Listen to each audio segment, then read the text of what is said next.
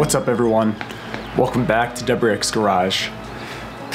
So I'm making this video because we have not been able to upload for about a week now.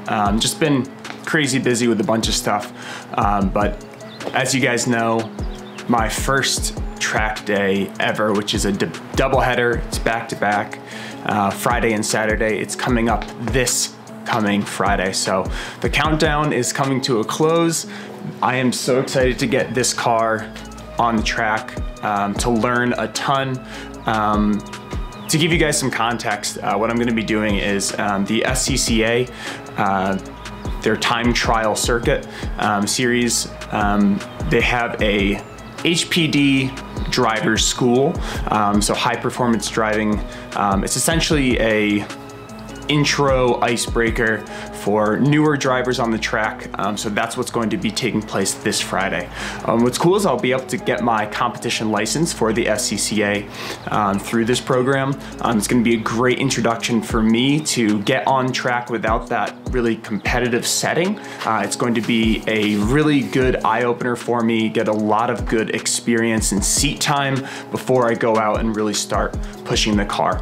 So the next day is actual time trials and open lapping. So gonna be doing that the following day on Saturday. So if you guys have been following the channel for a while, you'll know that getting track content onto this channel has been really, really high on the priority list and something that we've been working towards for quite some time. So that being said, there are one or two tiny little things I want to get finished up before Friday on the car. There's one thing I'm waiting in the mail. I'm not sure if it'll make it for this time around, but maybe for the next track day. So you guys will hear about that pretty soon here. So that being said, today's video is really just going over the entire car. I'm gonna be going corner to corner, bumper to bumper, showing you guys exactly what I've done on the car. We get tons of questions all the time asking, you know, what's this part? Where did you get this part? Who makes this one? So I wanted to just take a little bit of time, slow it down before our big track day and just go over every single part on the car. So I'm gonna turn the camera around here. Let's start right at the front. I'm sure, before I do that, I'm sure everyone on the channel already knows, but let me, before I do that, go over some of the basics, right? So this is a 2016 Subaru WRX Premium. It does have the moonroof. I have right under 73,000 miles on the car right now. So the car has been very healthy. I've owned it for almost 3 years now.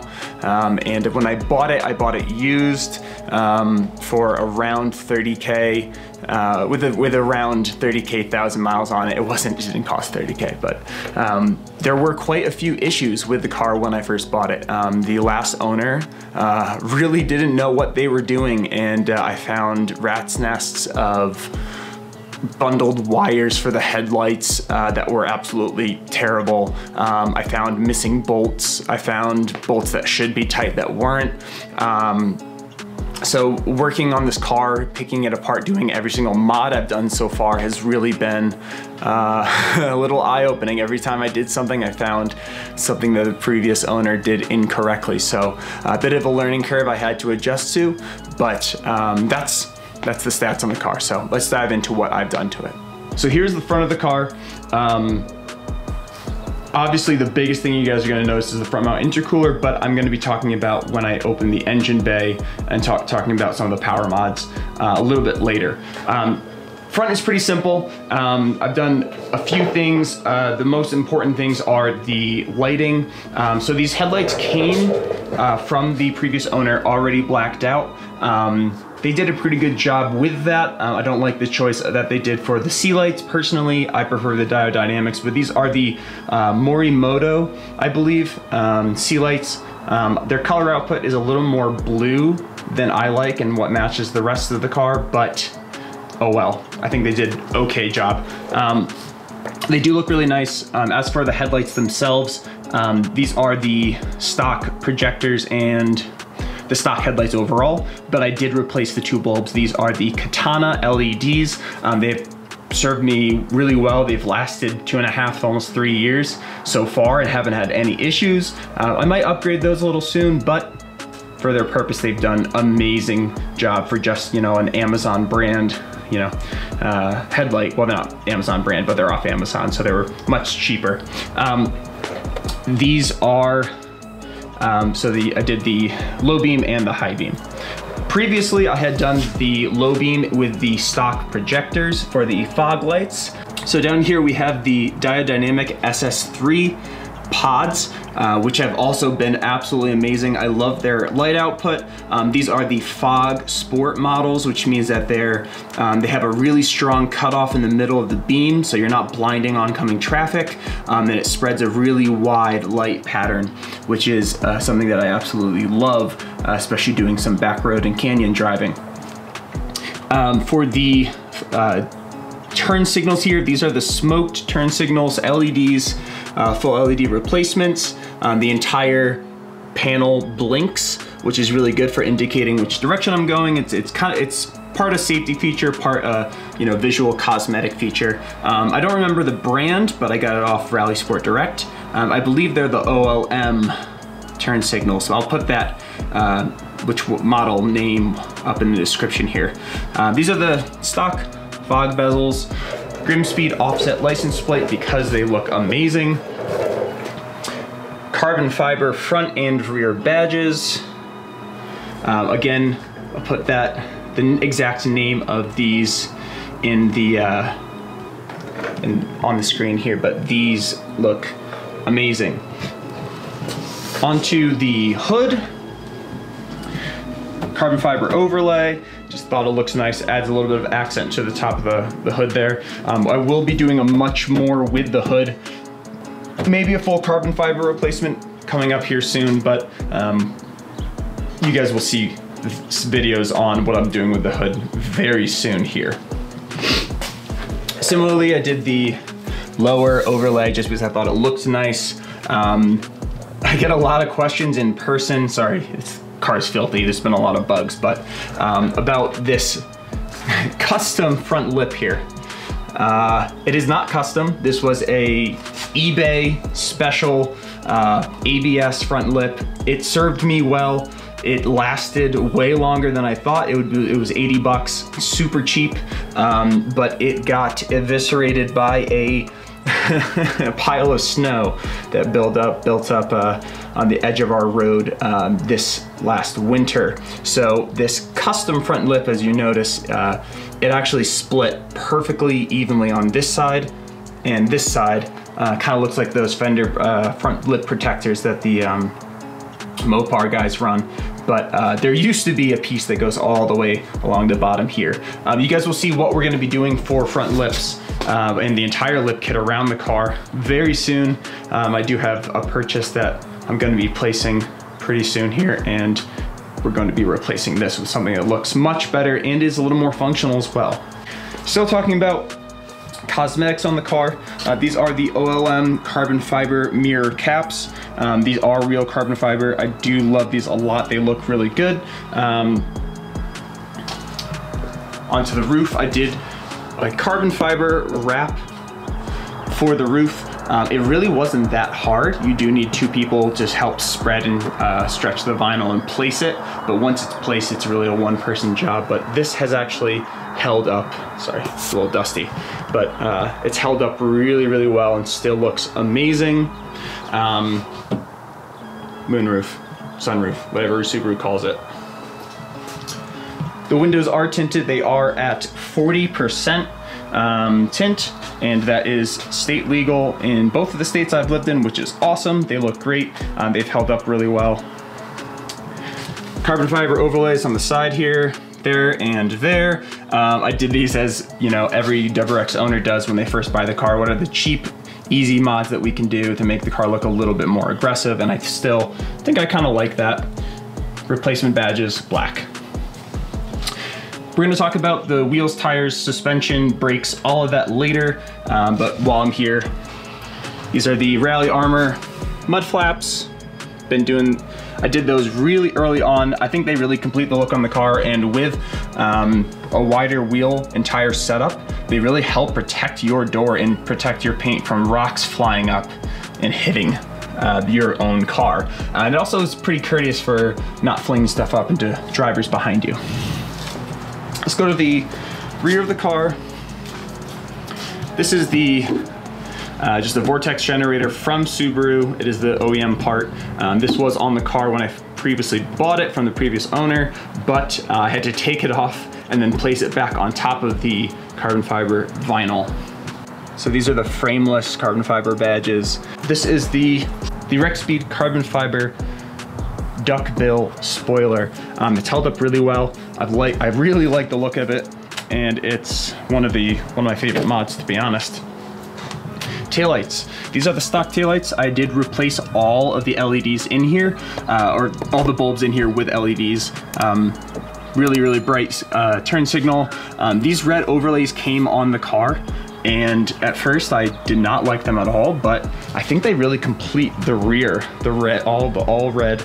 I think actually looks really good. This is I forget which model it is, but is the rear taillight, third brake light. It does have a flashing or non-flashing feature, so I can turn it on and off, which is great. This light turns red when the car is in running mode, so that acts as a running light, which is nice. And then the middle will flash when I am on the brakes, and then the outside ring actually gets a little brighter when you're on the brakes too.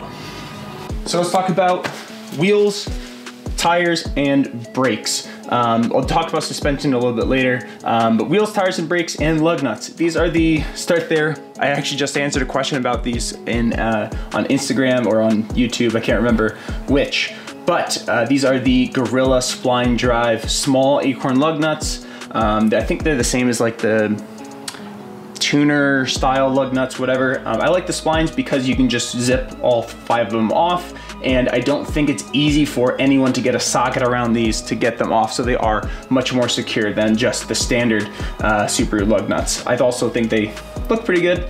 Form over function, or function over form, but they look great. The wheel and tire setup. These are the NK TS10s, 18 by 9.5 plus 35 offset. Usually for Subarus you see plus 38. Plus 35 is starting to get a little more common because people like that, that stance, a little bit of poke, and they don't look like they're poking now, and that's because I have rolled my fenders on all 4 sides, and it was a pretty aggressive roll. So these look really, really good. They're probably one of my favorite things I've ever done to the car. I bought these very soon after getting the car, and they have really stood the test of time. The paint on them has been great. I love them. I really, really love them. For the tires, these are the Extreme Contact Sports from Continental, 265/35. If you guys want more information about how to choose your wheel tire setup, we do have a bunch of videos that I will link in the corner of the screen here about that, but that's what I have to set up. These are very comfortable, they're not noisy on the road, and they feel amazing and perform amazing on the road, especially in the rain. Actually, in the rain, these are actually one of the highest rated tires, so I like these because they are a bit more, they have a bit better tread wear than the Michelins, but I think their price point for the overall performance is very, very good as well. You guys are gonna see these Brembos. I did a full Brembo swap on this car. These are off of a 2012 STI. The 09 to 17 Brembos, 4-pot fronts, 2-pot rears, are direct bolt-on for the 15 Plus WRX. You do not have to buy any adapter plates. The only thing you have to do is change the size of your rotors to the STI size. And for these rotors, you'll see I do have the slotted swept rotors from Faction Fab. In the back there, I do have the Faction Fab braided stainless steel lines for the brakes. And then for brake pads, we have the Faction Fab F-Spec brake pads, which honestly have been amazing. They have a really, really good bite. They're not too noisy. They do squeak a little bit here and there, but I think that's mostly just from dust buildup in the big brake kit here. I do need to do a better job of cleaning that up, and maybe I'll take them out and re-lube the shims, but not super noisy, squeaks here and there. Awesome performance. The dust output is not crazy. It's actually less than stock in my opinion, so I really like this entire setup, and it is going to perform amazingly on track, and I will not have as much brake fade as the standard calipers for this car. Not sure if any of you guys will even care, but wiper blades. I use the Bosch Icon series. I've used these on the car ever since Project Farm. I think that's the guy's name, his channel. I love his channel. He tests and torture tests a bunch of different products. And he's done a windshield wiper episode, and Bosch Icon came out on top, even above the WRX. So I use these, I love them. They are pretty affordable and much better than OEM. So yeah. So moving on to the interior. This is the carbon fiber and suede Faction Fab steering wheel. It is amazing. I've talked about this video, or talked about this product in this specific video, but the effect that a steering wheel can have, and just the aspects of the car that you end up touching every single time you drive, improving the quality of those really just improves your overall feel in the car, which I really love, and it just feels amazing. I love the stripe, love how it feels in my hand.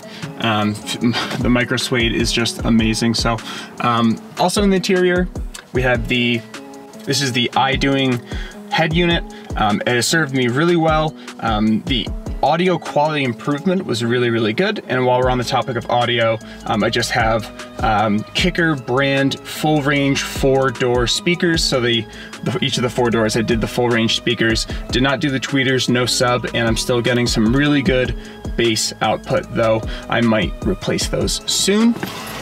I do have an Alpine inline amplifier, super simple to install.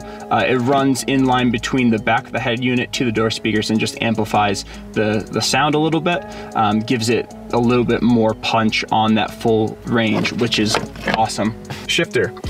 This is the Slammer model shifter from Racing. It is the textured wrinkle black shift knob, and it is super heavy. To improve shift feel on these cars, using a weighted shift knob is at the top of the list of what you guys should do. It feels amazing. It helps the car go into gear. I do not have a short shift kit on this because I think on these cars it makes the shift feel worse. If you just think about simple physics, if you have more weight on a longer lever, it's less input needed to move and go into gear. When you shorten this and you bring it closer and to do a short shift kit, you have to use more muscle and more input to do the same amount of work. That's just simple physics. So I like the way this feels. I do have the shifter bushing underneath installed. I hurt my pinky really bad. I think I actually broke it when I installed that because I slammed my hand into the frame, getting a bolt loose.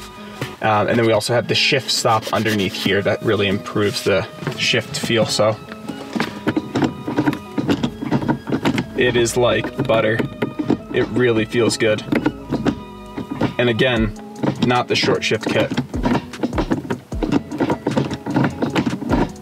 Just feels really good. I love it. Always park your car in gear, guys. Other parts of the interior. A lot of people are going to ask what cob mount this is. I'm using it is a Scosche mount. Let's see if I can get the light on here. Let me move the access port. Whoops. There we go. So I have a Scosche mount that is 3M taped onto the inside of the cluster trim. Yeah, right here. It does block your view for your coolant temp a tiny bit, which is this gauge down here. But I'm running the coolant temp on my access port anyways, so driving position, it doesn't really block anything, it's not in the way, and it is right in line of my view of when I'm looking at my cluster gauge, which I really like. Some people do the dash mount up here. I don't really like that because I think it blocks your field of view a little bit and takes your eye off the road too much, so doing that. A lot of people ask what this switch is. This is the on-off switch I have for my inline amp, because a long time ago I was having electrical issues and I thought I was getting a power draw from the inline amp. So I just did a hard cutoff power switch from the power source on and off. I don't know if that was the actual issue, but I haven't had any issues since. So it could have been the battery itself. I don't know, but I have that. This is my rubber ducky. For those of you guys who I know personally, you'll know the story behind this, which is amazing, but for those of you guys on YouTube, unfortunately I cannot tell you that story, but it is my driving totem. I keep this little guy in my car and he keeps me safe. WeatherTech floor mats. I did want to show you guys this as well. In a previous video, I do have a seat mounted fire extinguisher. I do have just a rag on the charging handle here to keep everything from not rattling, but it is a quick release, which means I can pop this tab and just grab this. Even when I'm buckled in from the driver's seat, I can still reach over and grab this. And it does not get in the way of this seat sliding forward or backwards. So always want to be really cautious.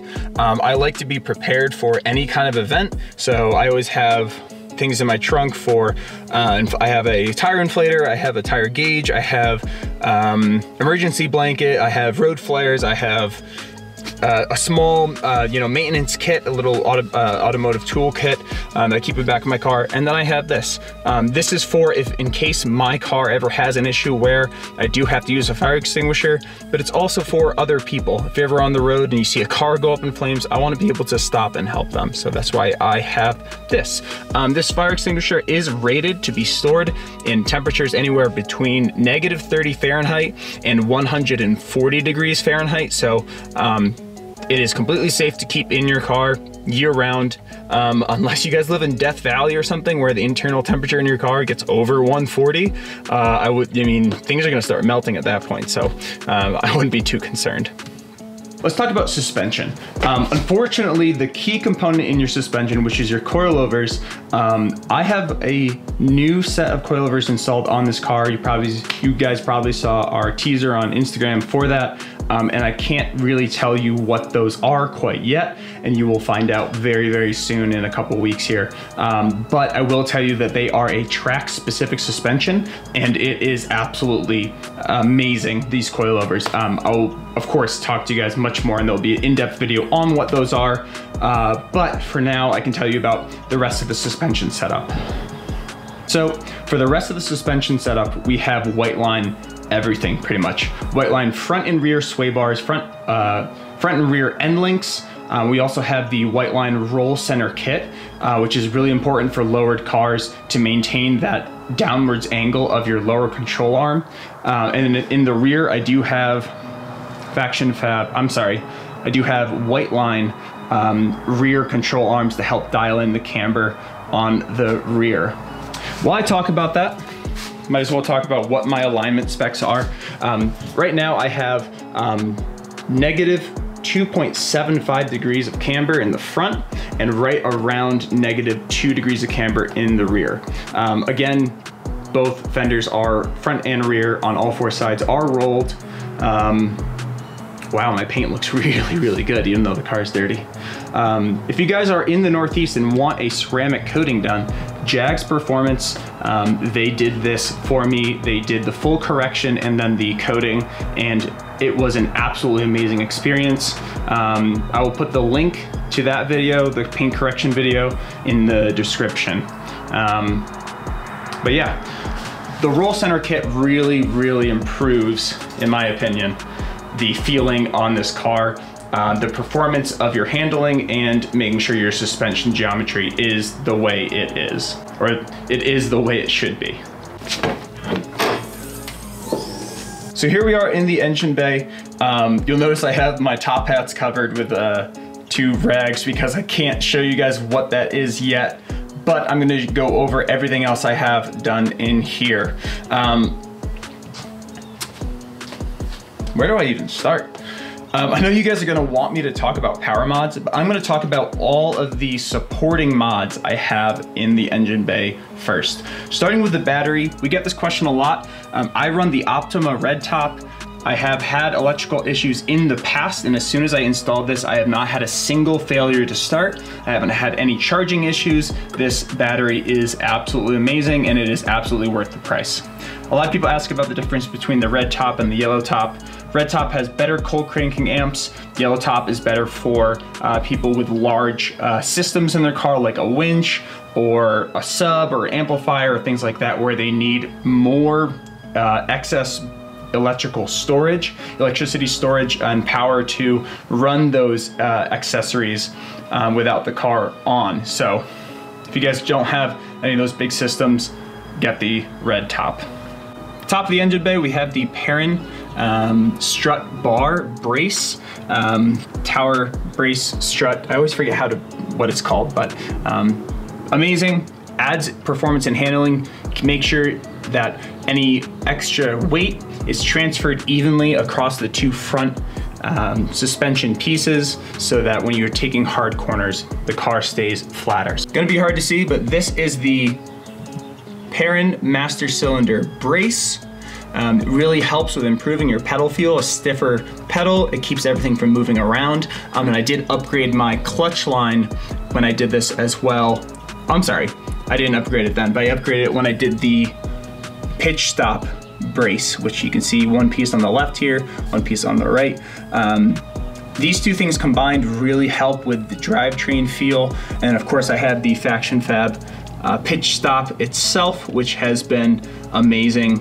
It does add a little bit of NVH, but the pitch stop brace helps reduce the NVH in the cabin. So overall, I love these mods. It really improves how the car handles, improves how it shifts, and how it feels overall. I am running the Motul 660 brake fluid, which I believe is .4. And that has also improved brake pedal feel, clutch feel, because both of those use the brake fluid. So onto our AOS. This is the Crawford V3 AOS. It does not use any coolant lines, and it retains your stock PCV system. It's just an add-on to it. So for those of you guys worried about warranty or anything like that, this does not void your warranty. And if anyone says it does, they do not understand how that works. So this has performed very, very well. It has absolutely reduced the amount of oil consumption, reduced the amount of oil going into my intake track, and it does also keep the tops of my valves clean on this DIT engine. Other supporting mods, you'll see the cap here, but I did a upgraded coil rad hypercore radiator. Helps keep all my temps down. It's really gonna be important on track. You're not gonna see much difference using this just driving on the street unless you're in a very, very hot climate. But I can't wait for this to really help me on track. With that, I did the Grimspeed radiator hoses. They're great. They're gonna stand the test of time and really make sure that everything stays, all the fluid and coolant stays where it should be. I really don't like those stock worm clamps. I don't even know what they're called. They're like the snap ring clamps. Having these worm clamps that I can tighten down and make sure I can check them really gives me that peace of mind. Cosmetics in the engine.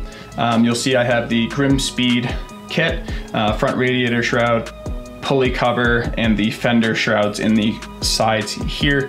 They've been great, super easy to install, and it just makes the engine look so much better.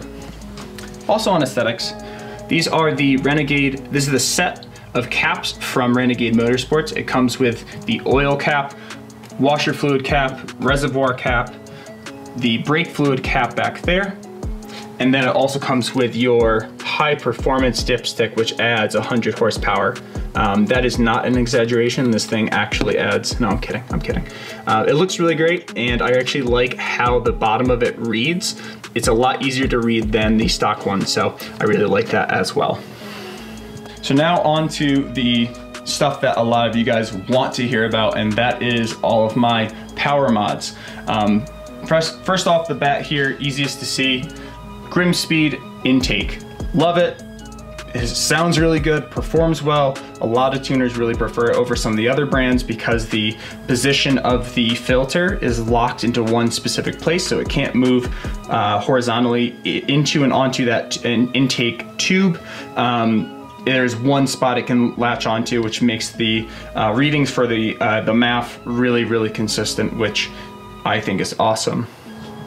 Down below this little hood scoop thing here is a lot of different parts. Still running the stock BPV, but I do have the Grimspeed turbo inlet, the aluminum cast one. That's what hooks up to the intake. I still have a stock turbo, stock headers, stock block, but this car really doesn't need much more than that for what I want to do with it. Maybe we'll upgrade in the future. I'd love to drop a forged block in here to make some crazy power, but I think that's a little bit further down the line in the future. Also up here in the engine bay, you'll see I have the Grimspeed front mount intercooler kit. Very easy to install. Obviously it's a long, in-depth process, but I still think it sounds amazing. It helps performance, it keeps your intake temps low, and come on, you can't beat that. That looks so good. On that topic, I did cut my bumper. It looks really, really clean in my opinion. It doesn't look too far off from OEM, but it does open up this gap that used to be right here, that used to have that bumper piece covering that, so I did open that up and remove that front grille. Other parts that you can't really see easily, might be able to see it a little bit. Let's see, right there. You're gonna see some heat wrap right here, which is the Grimspeed catted J-pipe. This is the V1. I might upgrade to the V2, but for now, it's been working beautifully. I do also have the Perrin support brackets on the turbo where that mounts up because it helps keep everything in one place.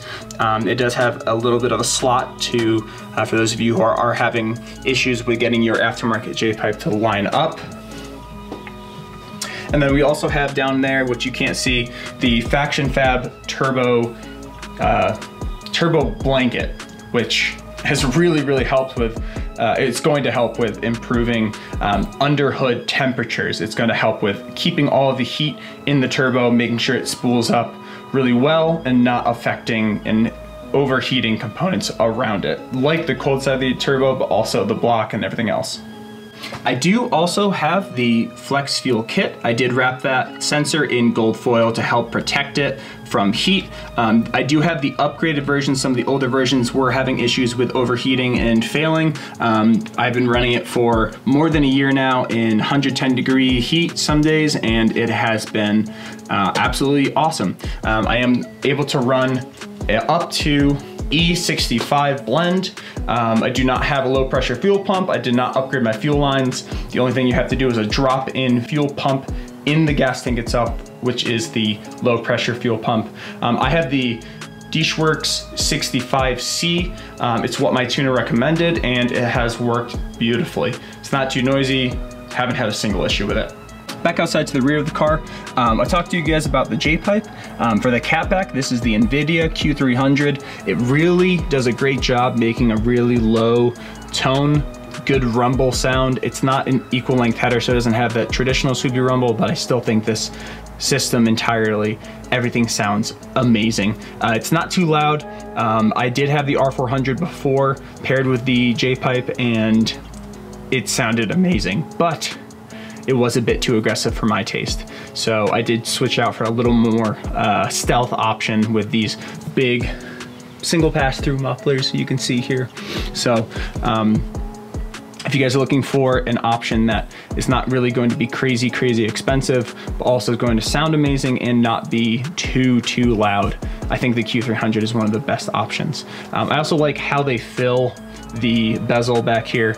These are the 4-inch tips with double wall tips, and I think they look amazing. I need to clean these, but sounds amazing, looks amazing. I love this setup. The last bit of information that I know some of you are gonna wanna know, for those of you who watch the channel, you already know what these are, but power figures. This car makes 405 wheel horsepower, 385 torque. on ethanol with the front mount intercooler. And those numbers are normalized for sea level. Up here in Colorado, where the air is thinner, we don't have as much oxygen.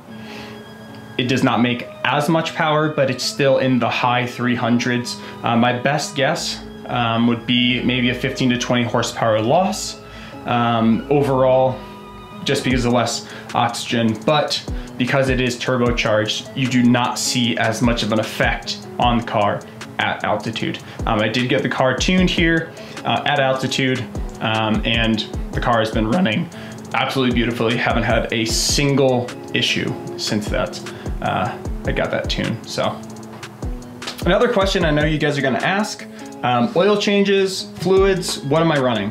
Coolant, Subaru OEM coolant, the 50/50 blue mix with water wetter added. It is compatible with 50/50 blends. So that is what I'm running for that. Oil and oil filter. This is the stock oil filter. Anybody that says you shouldn't run the stock oil filter is, they just don't know what they're talking about. Stock WRX oil filter. For the oil itself, I am running Motul X Clean Plus 5W30. I will be switching that out for the 300V 5W40 before the track, but I'm waiting for the last item to fill that gap up there, which is a top mount oil cooler. So when I do the top mount oil cooler, I'll switch over to 5W40, sorry, not 5-weight. W is the winter rating. Especially in hotter climates, you run 5W40. I would not recommend running it if you have really cold winters. So I'm probably gonna switch between the two, between the seasons, track season, and then the colder winter season. So for my differential fluid and trans fluid, I am running Motul 75W90 gear oil. It's been great. I haven't had any issues with it. It keeps the transmission strong, keeps it running and healthy. So, last thing I have to tell you guys is a little bit of news. I am going to be moving in the next month. That's why you kind of see a bunch of storage boxes and suitcases and stuff over here. But I'm going to be getting my own garage at my new place, which is a oversized one-car garage. So I'm going to have plenty of space to work on this car, build out a garage that I really like, do a bunch of tool storage stuff. I might be doing a new coating for the floor. You guys will hear more about that very soon. Well, about a month away, a little bit over a month, but that's kind of why that's going on. But I love the way this car feels. I love how it performs. I love how it handles. The amount of power output is just amazing, and I cannot wait to see what this thing can do on the track. So thank you guys so much for watching. For those of you guys who have supported the channel for so long, you know that we've been pushing for these track days for quite some time, and I can't wait to share that journey with you guys. It's really going to be eye-opening for me to see what I can do personally. I have a lot to learn, but nevertheless, I'm ready to take on the challenge. So thank you for watching. We'll see you next week with our first track video. Peace out. See you guys next week.